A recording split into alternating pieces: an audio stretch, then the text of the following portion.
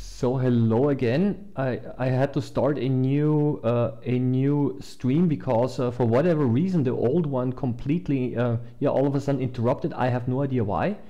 I hope that you're still able to see this. Hello. I will type this in. And okay, sorry about this, and I hope that some of you are able to join in and that you're able to find this link. I'm just going to continue right now as normal, and somebody found it again. Okay, good. This is basically the second part because the previous one, for whatever reason, got interrupted, and I hope that my viewers from the previous one are able to find the link. We're going to post the link into also the first part here. Sorry about this. I don't know what happened. It happened never before. But what I'm going to do now is I'm just going to get started, okay? Because I'd like to kind of show you what's going on here. Maybe it will take a couple of minutes until some people are going to join again. Sorry about this again, but I don't know what happened. All of a sudden it was interrupted, and I all of a sudden realized that I was basically talking and nobody was able to see me for whatever reason. Let's continue. Okay, so what I've got here is I've got several samples. Some of them are pond water samples. Some of the samples I've prepared, and I would like to simply demonstrate to you how to separate this, and then of course we're going to put it under the microscope. Okay. First of all, rule number one. There is no point in trying to centrifuge something if you're not able, if it's clear. So if it's completely clear, then chances are pretty good you're not going to find anything also under the centrifuge. Okay, so that's the first thing. So it's kind of cloudy, as you can see here, and so let's try this out. I have not tried this myself yet, this specimen here. I just prepared it before the live stream, and the first thing that we have to do is we have to make sure that the tubes that I'm using for centrifuging, that they're balanced. Okay, so what I've got here is I've got here a scale, and now I'm going to try to show you again the desk view here. Okay, I need to make sure that the balance and the specimen, that they basically have the same mass. It's really important because otherwise the centrifuge is going to start to vibrate too much. So what I'm going to do first is I'm going to use a pipette. Got a few disposable pipettes here, and I'm going to use a pipette, and I'm going to simply fill up the tube with some of the suspension that I have here. Okay, usually what I do is I simply place the tube here into another little jar, and then let's see if we're able to fill it up here. And what you can of course do is you can take several of these different samples and then balance them against each other. Of course you don't always have to balance it with water, but simply to save a little bit of time, you can now also add another sample here. So this one is number one. I go on off, so I go to the to 0 now. So now I have to make sure that the other one over here, the sample, also has the same mass. So I have to also go to 0 right now. And I'm going to take now the second sample. Okay, so I'm going to take another fresh disposable pipette. Normally I reuse the pipettes, of course, but I'll rinse them out later. And I have to now add exactly the same amount. I don't know if you're able to read the value here. It's a little bit overexposed here. Okay. Yep. People are now joining in. If you've just found this second part, apologies, but for whatever reason, the first one automatically interrupted. I did not interrupt it myself. All of a sudden, I just got the message that the live stream stopped, and I don't know why. Then I had some problems restarting it. And I just hope that you're able to find that you were able to find it again. Okay, so basically these are the first two, and they now have exactly the same mass. Okay, because of the different density of the substances, I don't go by volume but by mass. And then now I'm going to switch over again to the wide view. Okay, and now I'm going to remove those other tubes here, and I put them in here. Okay, across each other. Yeah. So that's basically, I'm going to show you again how this looks like. The desk view. Okay. Yeah. Again, it's a little bit. Yeah. So this is how it looks like. Here are the two tubes. Okay. In here, these are also kind of. These are not test tubes, but these are basically just the holders where you can place it. You can then put a lid on top. Okay. And then I'm going to give it a spin. The question is how long? Well, a couple of minutes should be fine. And I'm not going to use the timer. I'm just going to turn it up slowly, and then I'm going to spin it for a couple of minutes, and it's going to be a little bit noisy. Okay. Yeah. So, but again, here people joined in. I hope that after the little mishap, that people found it again. So, but I'm going to do now the following. I'm going to start spinning it, okay?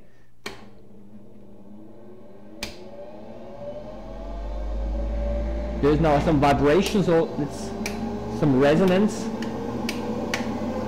So maybe 3 or 4 or 5, maybe 3 or 4 or 5 minutes.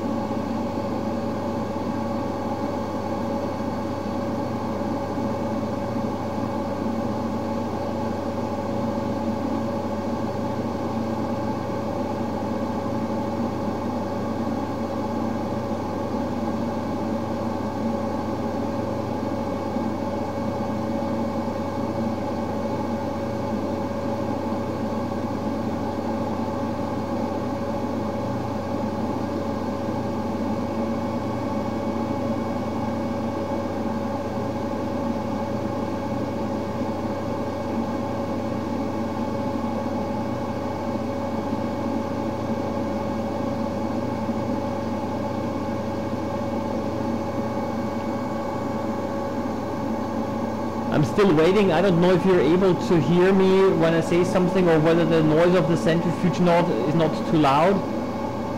Okay. So, just a few more minutes. Just a few more minutes. I don't know if you're able. Oh, okay. Some of you have muted it because of the noise. Okay. Okay, you're able to hear me.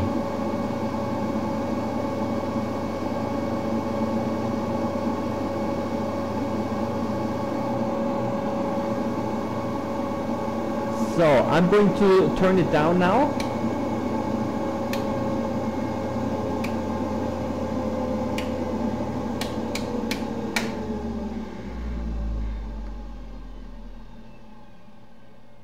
Okay, so yeah, I'm relieved that many of you, some of you, have found your way back into the new stream here after the previous one crashed for whatever reason. Yeah, so let's quickly have a look if it actually worked. Okay, and indeed, I don't know if I have to switch over to the desk view again. Okay, I don't know if you're able to see this properly. I have to hold this. Where is the great desk view. And today we have the day of the problem with technology, because all of a sudden the camera started to give out here. That's also an interesting one. Just worked previously, and all of a sudden the camera went out. Strange. So let's try it again. If not, then I'm just going to show you here. See, it's here we go. Okay. Yeah, if you're able to see, maybe there's this white thing here on the bottom. Okay, it's called the pellet. Okay, let's put this over here and over here. Wow, that's even bigger. Look at this. That's huge here. Okay, Yeah, so what I have to do now is I have to remove the top liquid, and then I can resuspend this one on the bottom, and then we can have a look at it, what it is. Okay, so generally you have to be very careful when removing the top liquid, because you do not want to disturb or resuspend the pellet too quickly. So what I'm going to do now is I'm going to therefore take a pipette, and I have over here a trash container or trash jar, so to say. Yeah, and I'm going to simply put all of the liquid in here. So you basically, it's pretty self-explanatory really. All you do is you kind of use the pipette, because if you pour it out, then there's the danger that you also remove the pellet. Okay, so let's quickly do that. So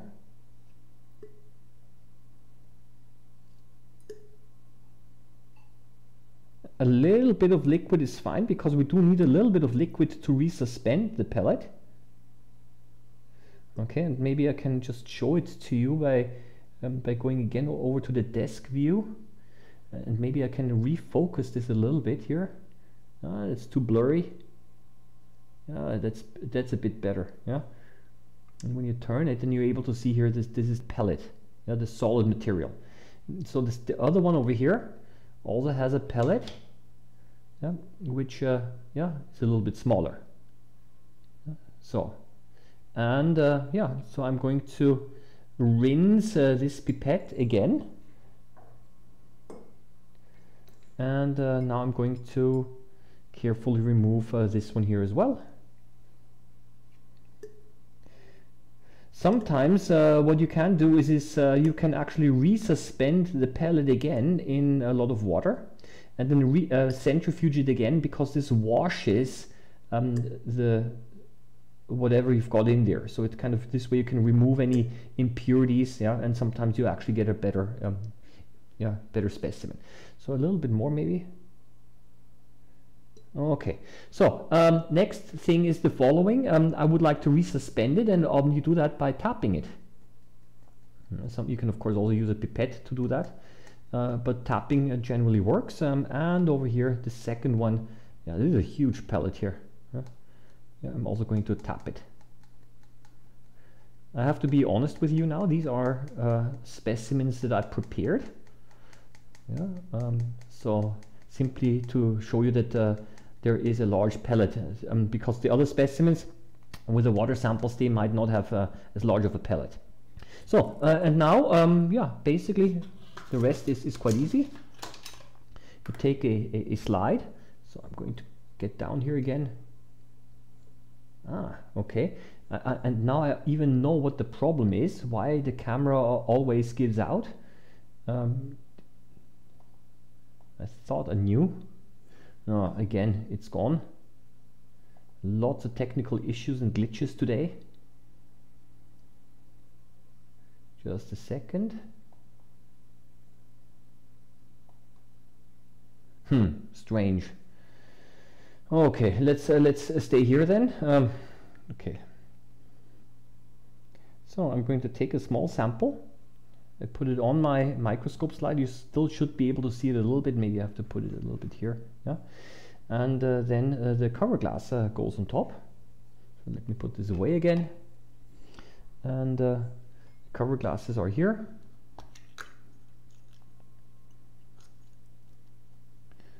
And let's put it under the microscope. And let's turn this up. At least this one works. So let's have a look. And what in the world is this? It's quite dense. And well, these are the yeast cells that are prepared. Okay, so let's have a look here. Very dense, and maybe even a little bit too dense in my view. But let's go up. This is now 60 times, and these are now individual yeast cells that have concentrated out of a yeast suspension. Okay,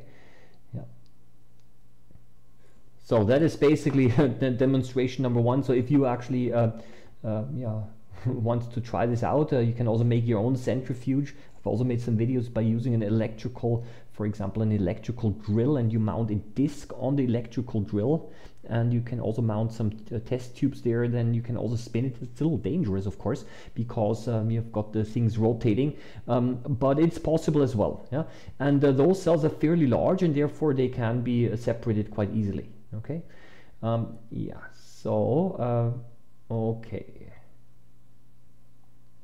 So I'm quickly going through the, yeah.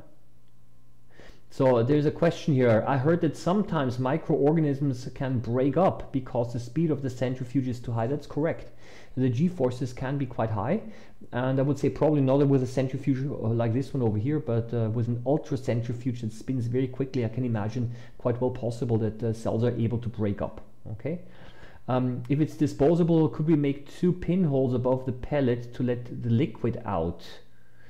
Well, that might be possible. So I guess the question is it possible to kind of make a hole over here above the pellet, maybe using a hot needle or something like that? So and then basically the water will run out, the liquid will run out, and then the pellet is left over.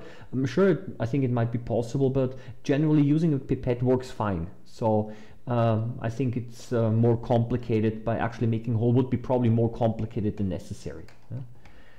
Okay. I can't see the video. Well, it's not clear. I think there's another issue. Okay, so I hope that you're able to see it properly. Okay, so what you're seeing right now is the microscope view. Okay, and I'm going to change this around a little bit here, and then what you're able to see is the individual yeast cells. And if you add a little bit of sugar, then you might also be able to see that some of the yeast cells are dividing. Okay, so let me quickly check again if the desk view works. No, still doesn't work. There is still an issue with my camera.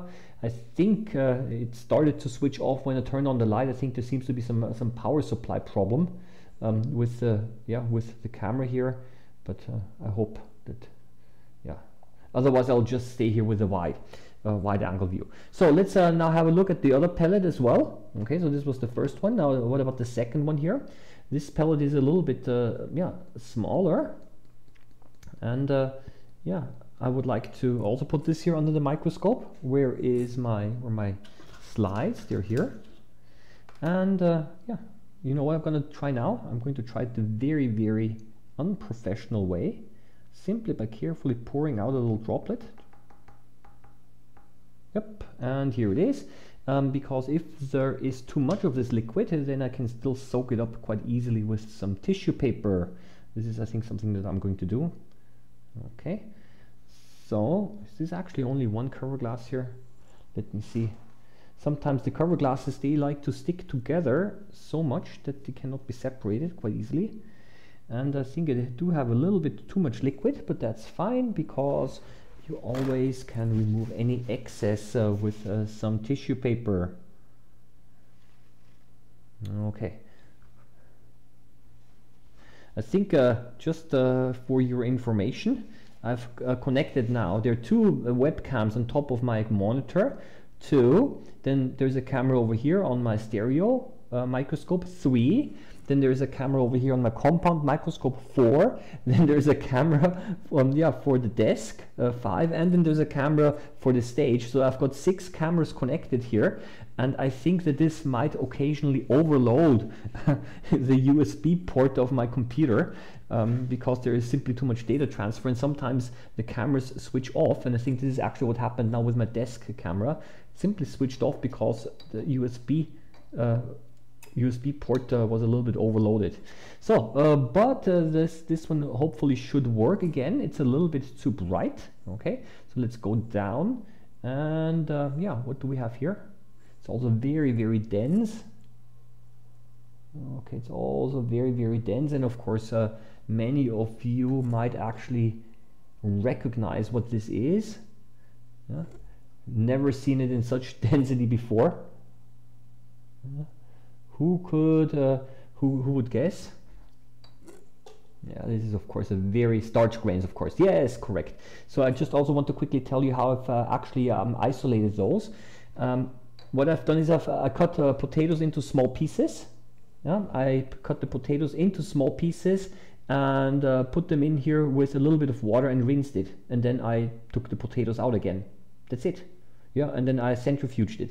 And this has the advantage that essentially this way you kind of remove all of the other cell parts, because what I've done in the past always is if I always cut open a potato, I scratched the surface of the potato to get the starch grains out. You can do that, you can see them obviously this way, but the problem is that you also have a lot of cellular stuff on this sample, but by kind of rinsing it in water and then centrifuging it and concentrating it, yeah, you basically get it in a very high density.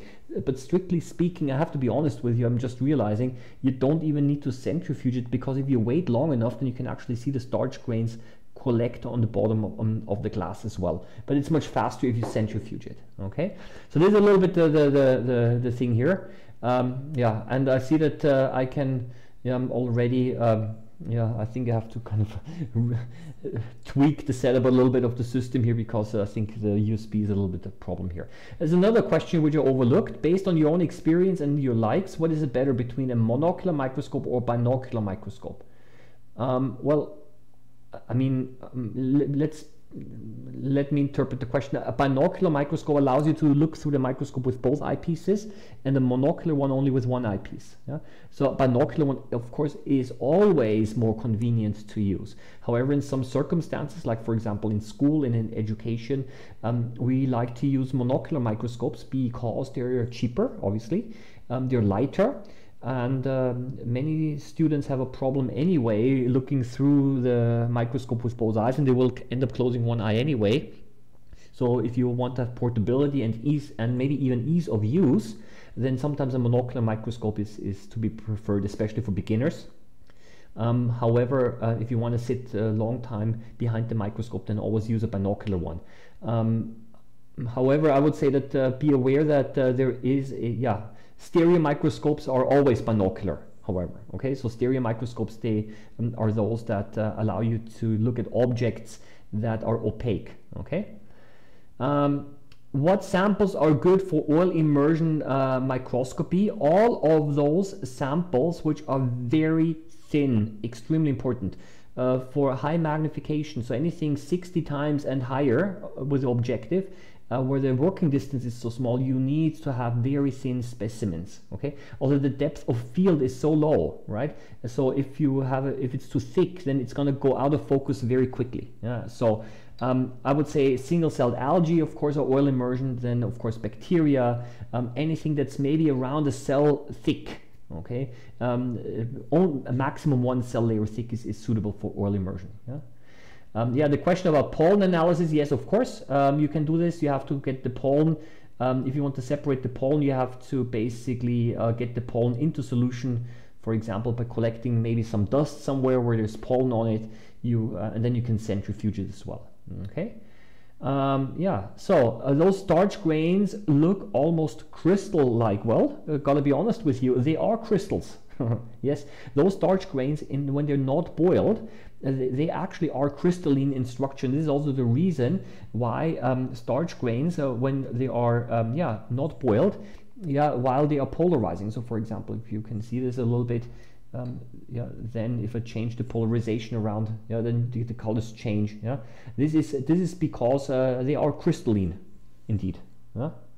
And only when that's why raw potatoes you cannot digest well, because we are not able to digest the starch. But as soon as you boil it, then the starch becomes amorphous and much more easily digestible. Okay. So just for your information. So you know what?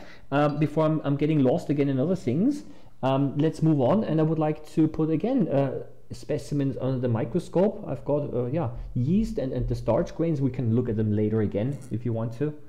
Okay, let me put the slides somewhere where I can find them again.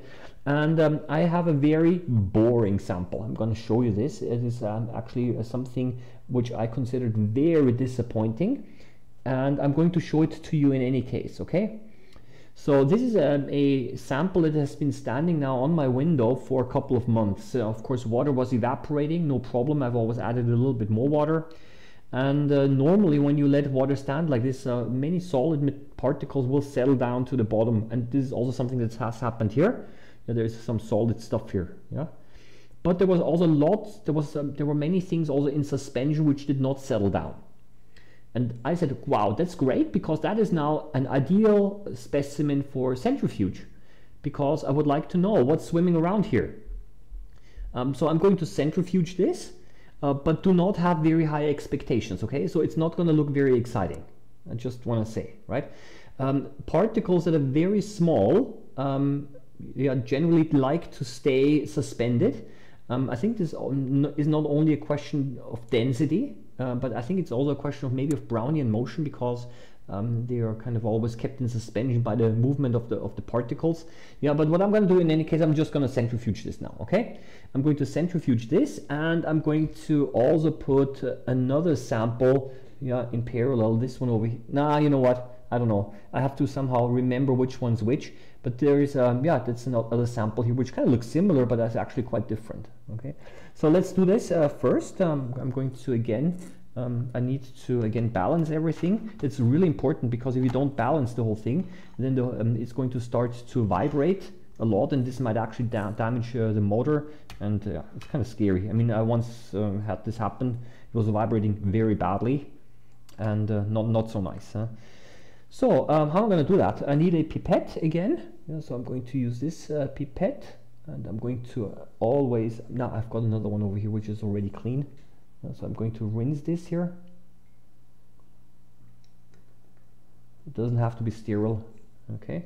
And I'm going to now use this sample here again. Please don't be disappointed. Yeah, it's a pretty boring one, okay? But I just wanted to demonstrate it to you as well. I have to use a little bit more of this here, because the concentration is not so high. Okay, the concentration is not quite as high, and therefore I have to use a little bit more. So I'm almost going to fill it up all the way. So I press Terra. So I have to go back to 0 again with the new tube. Okay, so this is basically now 0, and I just put it in already, and then I'm going to take another tube here. Yeah, not this one here. I want to have a this one was the counterbalance, and yeah, I still need to add 2.85 grams. So I'm just going to use this water bottle here. 2.8, so up a little too much.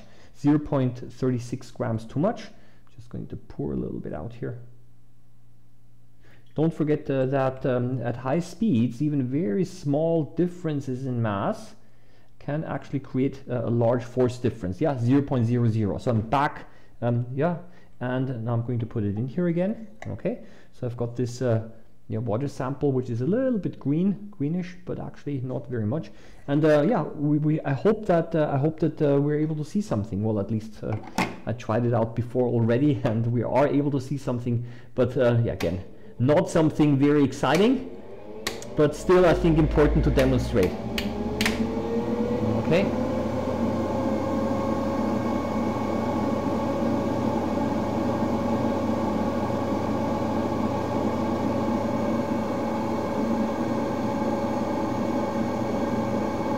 So, do you have the chance to buy protozoa cultures in Austria? I am aware they're available in some countries. As a matter of fact, I don't know if you're able to hear me. The answer is yes, you can buy protozoa over mail order because they are used by people who have aquariums as fish food. And yeah, I actually also bought some protozoa before.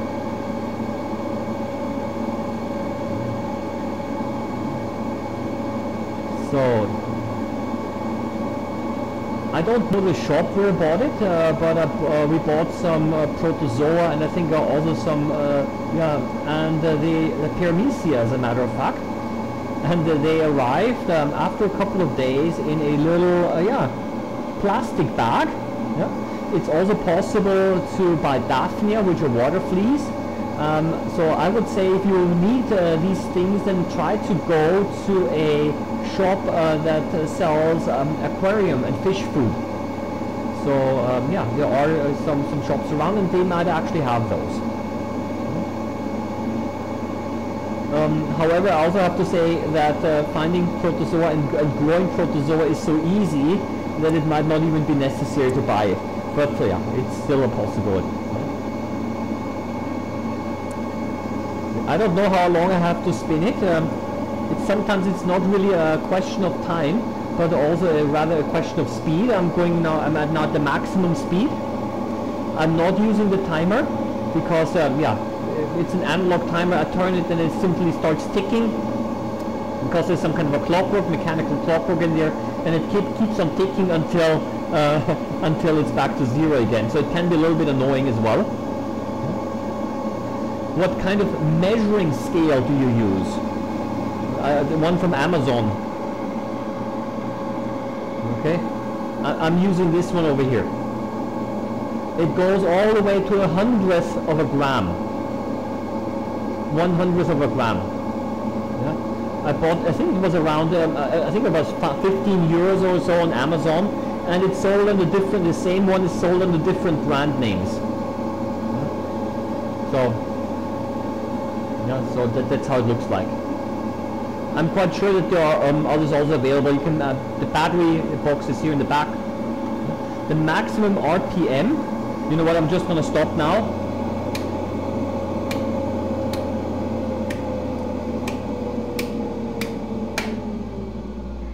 Then it starts to vibrate again a little bit. I don't know what the maximum RPM is. It might say something here. Well, actually, does it say it here? Maximum speed 4,000 rotations per minute. It says here.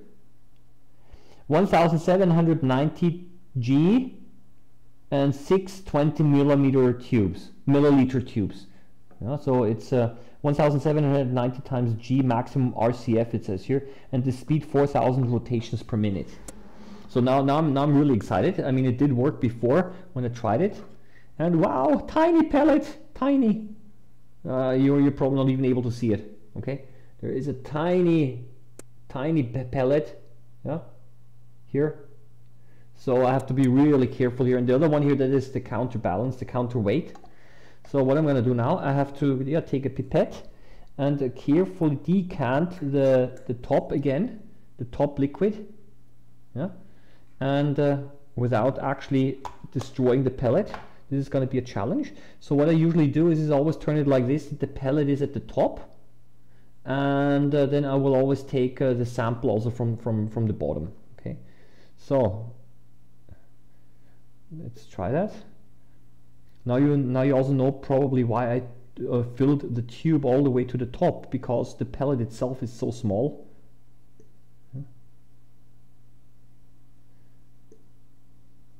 So let's see if this works.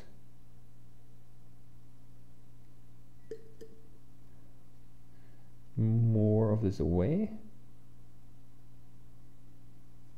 Yeah, a tiny drop is now still here. Okay, yeah, I'm gonna try this now to resuspend this. Sometimes this is enough by tapping it, sometimes not. Yeah, this might actually work.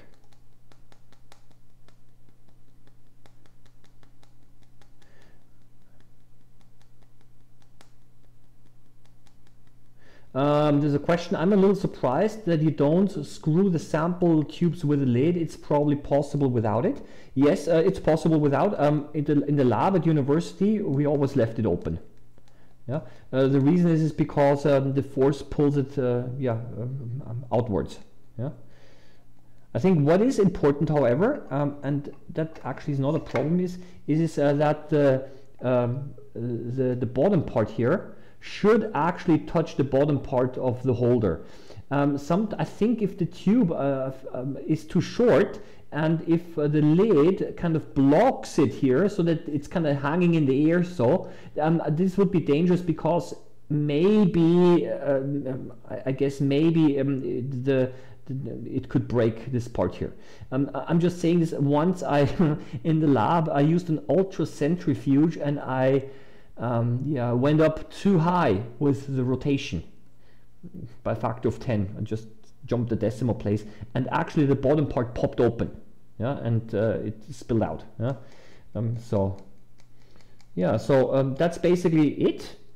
And now I'm going to take this sample and I'm going to put it again under the microscope, hoping that we're able to see something interesting. But honestly, when I tried this before, it was not interesting at all. But I still want to show it to you. So I have got a small amount here. I put it on the microscope slide. You have not seen this now, okay? And the cover glass goes on top.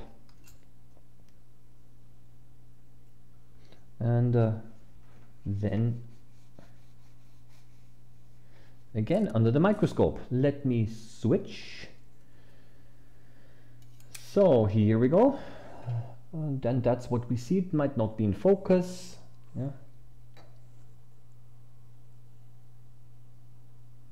And those little lines, I might be some kind of dirt yeah, on the microscope slide, but actually those green patches here are more important, and rather more interesting are those little particles that you see here. There are some cells that are still able to move. Yeah. But what I think, what I'm able to see here are probably mostly cellular debris and bacteria. Yeah. And they are so small that they stayed resuspended in the liquid. Yeah. Yeah. So that is that's the thing. So I just want, yeah, so I have to go up. I'm going to go up to 60 times now. Yeah. So you see there are plenty. So these are most likely mostly bacteria. Yeah. So, and these bacteria are essentially too small to actually settle down on their own because of Brownian motion, and probably also, yeah, the motion that they have on their own kind of keeps them resuspended. Occasionally there are some larger cells here that move, yeah, but what we have here are basically, I'm quite sure, mostly bacteria. Yeah. Yeah. So this is simply a for me nevertheless insofar interesting in that apparently the 4000 RPM that we have here is high enough in speed that we're also able to separate the bacteria out of solution. Yeah. A little bit some green stuff here, some algae maybe, some whatever, yeah, but mostly bacteria. If you want, we can have a look at this also on the phase contrast, which is actually the preferred contrasting technique for bacteria. Yeah, and you see those tiny little dots that you see, yeah, most likely bacteria. Yeah. And some other things that are floating around, some of them, yeah. Yeah, so that's basically simply this one water sample that I just wanted to show you, yeah. And yeah, I'm going to now also show you yeah, another one here, which and I think I might actually put both of them now under, yeah, I might spin both of them now so that I don't have to do this 2 times, and then we're going to see how they look like. And these are basically my last 2 samples, and I hope that they're a little bit more interesting, obviously, because they now indeed do contain some algae. Okay, so let's try this again. I'm going to rinse the pipette, and again the wide angle view, and I use this as a holder, and I'm going to simply take now some of the things here, and I'm also going to start filling this up.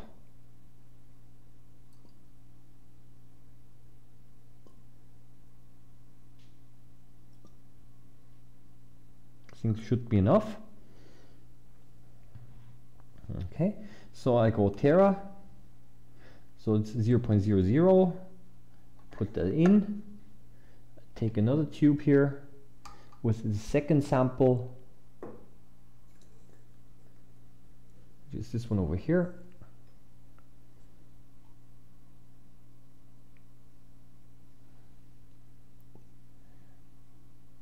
And then I'm going to spin both of them together, simply to save a little bit of time. but actually just realized I could have done the following. I could have prepared all of the tubes at the same time and spun all of them together at the same time. This would have been, of course, the more time efficient method.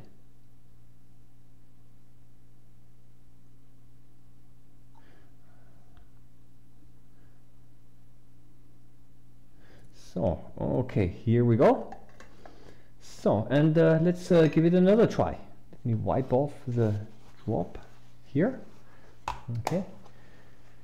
The question was now, do ciliates survive the process? I would say it probably depends on the ciliate and the size of the ciliate. Just in the specimen that I just showed you, you could see a few larger cells. Some of them could have been ciliates, which did survive. But it depends also on the speed. Again, don't spin it too quickly.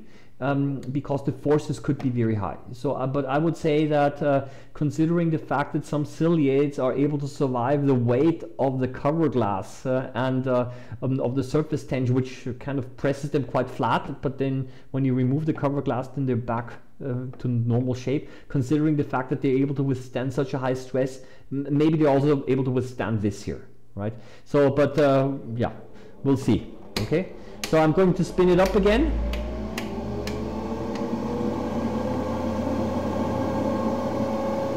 So,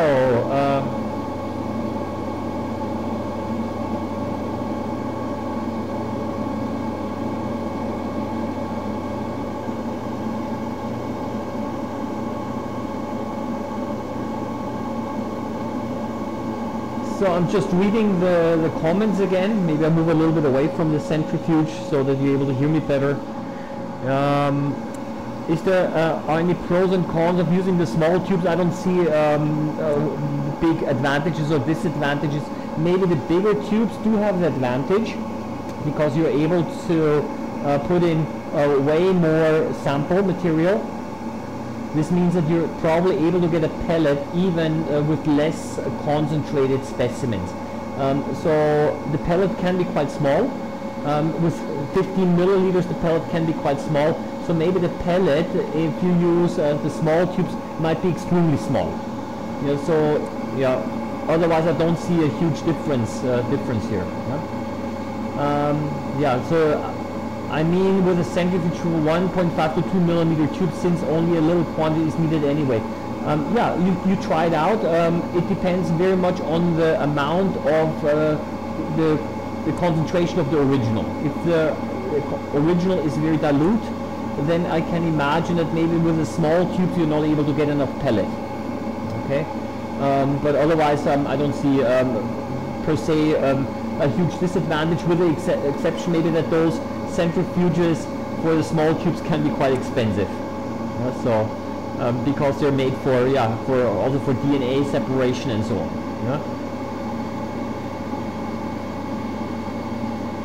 So. I'm relieved that apparently the live stream was not interrupted so far.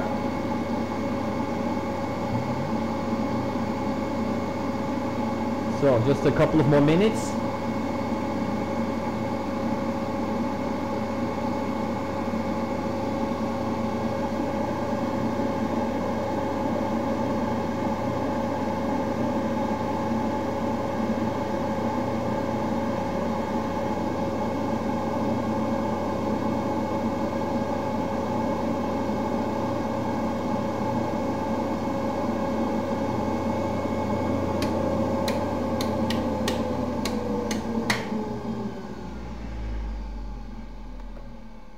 By the way, you've not seen it maybe, but the centrifuge has suction knobs, rubber suction feet, so that it doesn't move away so easily. But you still have to be a bit careful. Okay, here we got a nice pellet, and here we also got a nice pellet. I'm happy. Okay, so I don't know if you're able to see this. It's this green pellet here, right? It's this green, and over here on the other one, as well. It's a little smaller. But there is a small pellet here as well. It's going off. It's coming off. I have to be careful. Okay.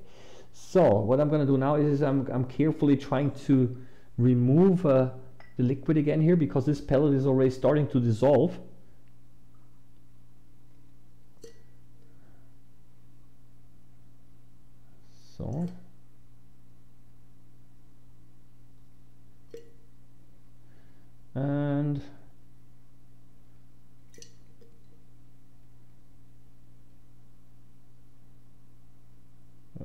Okay, careful, I don't want to suck it away.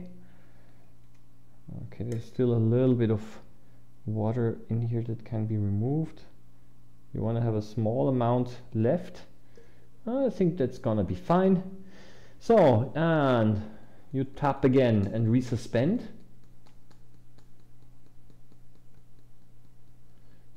Okay. So that's okay. And I need a new microscope slide. Wherever I put them, here they are. And let's wipe everything here. And yeah, here's the pipette. And a small amount on here. This goes here. Cover glass goes on top.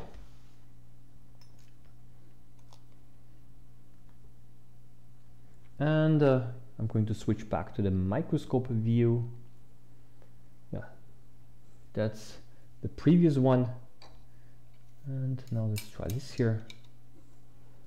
Oh yeah, still have the phase contrast ring in here, so I'm getting a dark field image. It's too bright. Yeah, there's some, looks a little bit bigger.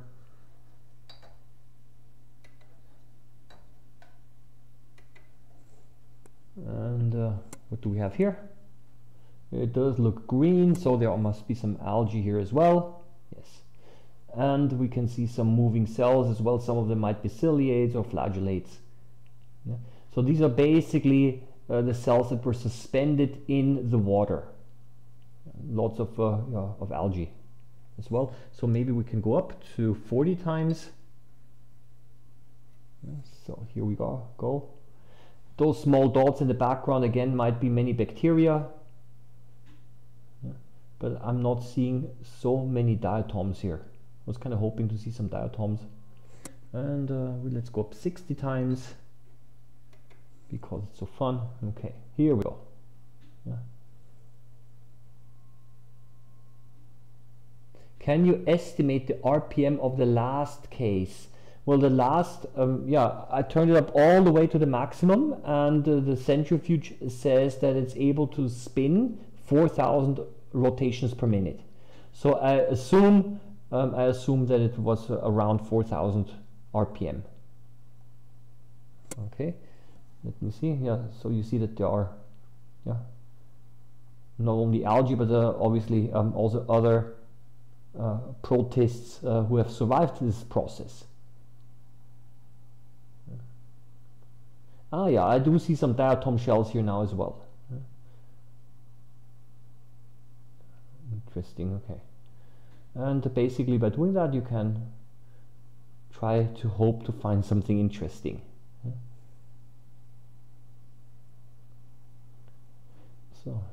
So there's a comment, this sample is much better, it's more interesting. That's what I basically also want. That's also one of the reasons why I still showed you the other one, the boring one, because on the outside, just by looking at it, you're not able to really, of course, you're not able to really see if it's what you're going to find. Yeah.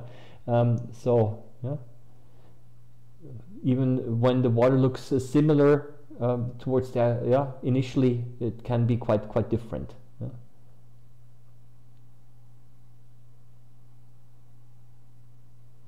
So plenty of diatom shells present as well. Huh?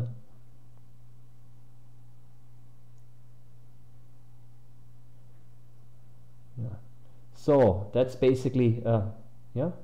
And while I'm watching this, I'm just going to do the following. I'm going to then take the second sample here, okay, and I'm going to do the same thing. I'm just going to carefully remove. I'm going to carefully remove the so-called supernatant, as it's called, and then I'm also going to put that under the microscope.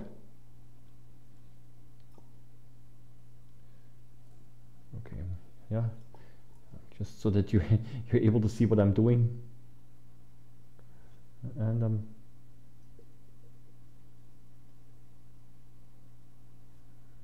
so this one here has a huge pellet. So there was lots of suspended material in here. So here we go. Could these green round pieces be pollen? Almost certainly not. Okay, so the question is if those round structures that you see here are pollen. The reason why I do not think that they are pollen, they might look similar maybe in size and in appearance, is because pollen generally, at least to my knowledge, they do not do photosynthesis, and they're green, right? And the extremely high concentration of those in the water would be a little bit unusual for pollen as well. Yeah? The size might be similar. Some of them might look like pollen, but actually, I'm pretty sure they're algae. Yeah? Single-celled algae. Yeah? Yeah, so here we go, and yeah, another slide, and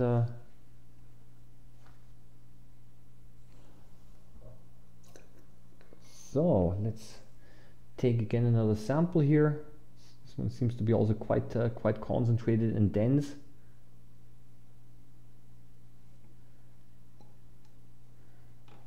So let's put another cover glass on top.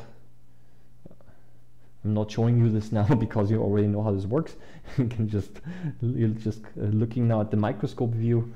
Yeah, and yeah, I'm going to remove a little bit some of the excess liquid again. So, and now I'm going to put the second water sample under the microscope.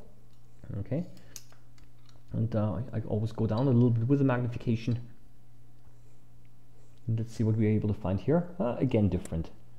But here there seem to be more diatoms again. So let's go up. Oh! Ha! It survived! It's a rotifer. Okay. Answers the question, are they able to survive? Well, at least this rotifer apparently was able to survive 1,700 Gs and 4,000 RPMs. Okay. So let's go up a little bit with the light. So yeah, it's actually also a little bit not quite anticipated. Yeah. Yep. Here next to it, this oval shaped structure, that's a diatom. Yeah, seems to be quite happy, having undergone that. What else do we have here? I don't know. Lots of unidentified filamentous algae, maybe diatoms, plenty of diatoms. Here's another diatom. They're more. These diatoms seem to be alive because they're still green. The diatoms in the other sample were essentially empty shells. Topic suggestion: compare liquid surgical antibacterial grade soap with regular liquid hand washing soap, shampoo. So basically you want me to mix some different disinfectant soaps and so on with microorganisms to see how they respond. That's an interesting one. In this case, I have to prepare a more or less concentrated sample of maybe let's say paramecia or other ciliates that are relatively easy to observe. Okay. Some asked about the use of tint. Oh gosh, sorry, I do not understand that. What do you mean with tint? T-I-N-T. So some asked about the use of tint. Would you use it with a centrifuge? Well, sorry, I do not understand the question because I do not know what you mean with tint. Okay, so if you could clarify. Yeah? If the rotifer got dizzy, that would be interesting. Actually, I'm going to give you a biological answer here to that. These are cyanobacteria here. This long thing here, it's not a worm. These are cyanobacteria. I think the rotifer did not get dizzy because it does not have the same sense of balance as we humans have. Because we humans, in our ear, we have in the inner ear we have our sense of balance, and this is.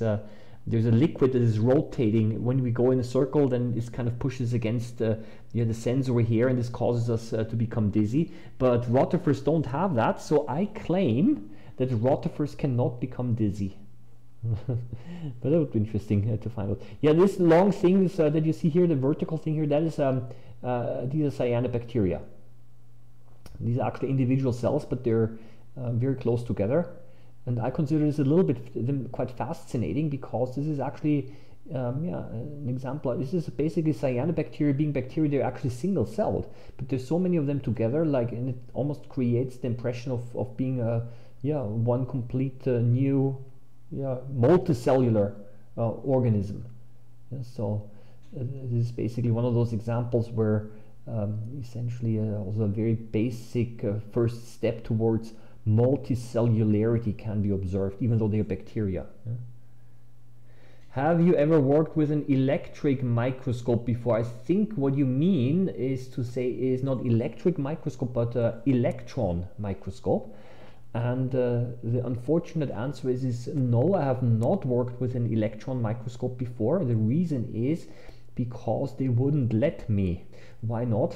While I was at the university, you had to actually go to special training courses, and they wouldn't let you use them otherwise. And these days, often it's like this, that the electron microscopes are so specialized that if you're a researcher, you actually yourself do not work with them, but there are actually specially trained people there that you give the sample and they will do the microscopy for you. So basically you give them a sample, and then they will send you a picture of whatever sample you sent them. The reason is if you make a mistake with, I heard that if you do something wrong, well, then the repair costs can be quite high. And for this reason you need specialized training for that, and they would not let students otherwise go near the electron microscope. So I don't remember what sample I was looking at. What I've done is very briefly, these are water samples that I've used, and what I've done is these are just pond water samples. And I've seen that some of the pond water samples, they collected some solid algae down here, but sometimes the pond water itself was a little bit turbid or cloudy. And every time when something is cloudy, then this actually means that there are some suspended particles in there, and those suspended particles actually mean that it's solid, and then you can centrifuge it off. And that's basically what I wanted to try here. It's using any color tint useful in this case, but I don't remember what sample it was for. Okay, you can essentially, it is of course possible to use color filters for microscopy. However, what I generally suggest is you can get let's put it this way, something that's a little bit underrated is if you take a picture under the microscope, and then if you increase and improve the contrast using picture image editing programs, then I think this looks very good. So you don't need any fancy equipment or color filters. Simply taking a picture and then increasing and improving the contrast using Photoshop or other image editing programs really can add a lot. I myself of course have the possibility as well to change the color around a little bit, okay, but that's it's also sometimes or often not necessary. So let's go down a little bit with the magnification again, and sometimes it's good to also have the natural colors visible. Wow. Okay, two rotifers survived. Okay, two rotifers survived. Let's go down here again here. So I'm able to change the because I've got polarized light and special type of optics. That's why I'm able to do these color changes here. Okay, again, cyanobacteria here. Oh, what is this? Look, I ciliate. Here we go. Yep. Okay. It also survived the whole treatment process. Yep. The cilia that these guys have act like little feet, and they look a little bit like tiny little feet, but these are actually cilia. So I think after the shock that I had at the beginning of this live stream, when all of a sudden the first live stream got interrupted, I'm kind of happy that it seemed to run stable now. Okay, would you use stains in solutions with a centrifuge is now a question, and I have to tell you, Look, there is it depends what you want to do, but there is always a problem, one basic problem with stains, and this basic problem is that stains are chemical substances that in most cases will actually harm the specimen. Yeah, so they're poisonous for them. So if you want to see live organisms that are moving around, then you can use some stains. It's called live staining, but you have to be very careful that you do not use too much of it, because in many cases it actually kills the organisms. So live staining is a delicate process. What some people have been doing is they have taken yeast cells and have stained them. I don't know which stain they now used, but they actually made the yeast cells quite red. They stained the yeast cells and then they used the yeast cells as food for the microorganisms like ciliates and even water fleas and so on. And they have then eaten those stained yeast cells, and then you could actually see the digestive system of those tiny water fleas better, or you could actually see how the yeast cells were taken up into a food vacuole by the paramecia, by the ciliates and so on. So it was some kind of like an indirect staining, that you did not stain them directly, but actually the food that they've eaten. Right? So this is a possibility to kind of make sure that the stain does not directly kill the objects that you want to look at. Okay, yeah. So otherwise, I would say it depends really what you want to look at, and I generally feel that if you want to observe nature, water samples, whatever, normally, then in most cases it's not necessary to stain. Yeah? And yeah, because some of the stains contain alcohol, for example, and this is a problem already. Yeah, and one of the things that kind of makes water samples so interesting also is the movement that you see. And so I would say that in most cases, I would say probably staining is not necessary. But then again, I mean, we're here to experiment around and to try things out. Okay. Yeah. So. Did those people use carmine? That could be it. Carmine. Carmine is a very red stain. It's also a food coloring. I've used carmine myself as well. So maybe indeed it was carmine that they used to stain the yeast cells. Something again to try out. I've got actually some carmine. Did not try staining yet. But that's something that, yeah, maybe the topic for another live stream. Yeah, here are the diatoms again. Okay. Okay, people, you know what? I think I'm going to call it a day again today.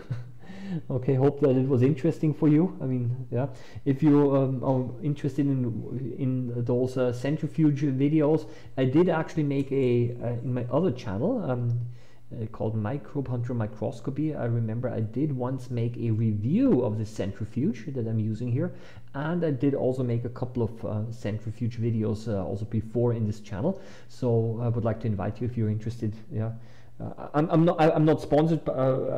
This wasn't sponsored or anything, and I'm not recommending this centrifuge, or I'm not even unrecommending it. I'm just saying that's the one that I'm using. I'm sure there are better ones and worse ones around. I can only say that it does its job. Yeah, but I probably would not leave it unattended, because yeah, it might start to vibrate a little bit if it's not fully balanced. Okay. Okay, people, I'm going to again call it a day today. Hope you liked it. I hope that you found this live stream here after I had to interrupt the first part. And I wish you all the best, and I hope that it works better next week. Okay, and by next week I'll also have figured out the whole problem with the camera system, and I think I have a suspicion of what the problem is, because I accidentally turned on the lamp. Each of these the cameras has a tiny LED lamp, and as soon as I turned it on, immediately the camera was interrupted, and I think this has to do something with the power supply. Maybe the USB port is not able to provide enough power. So I have plenty of things to experiment around with, but having 6 cameras connected to the computer is exerting quite a stress on the computer as well. Okay. There's a last question. Oh, he has a live stream tomorrow. No, tomorrow I don't have a live stream. Okay, I think this must have been some kind of a misunderstanding. So I usually do the live streams on a Saturday. If I, for whatever reason, do not have a time to do them on Saturday, please check the community posts. I will actually post a message. It could be that for whatever reason I don't have time to do a live stream, and in this case I will post something, and I might move it maybe for a few days or so. Okay, but enough for today. All the best. See you around next time, and yeah, happy microbe hunting. Bye bye.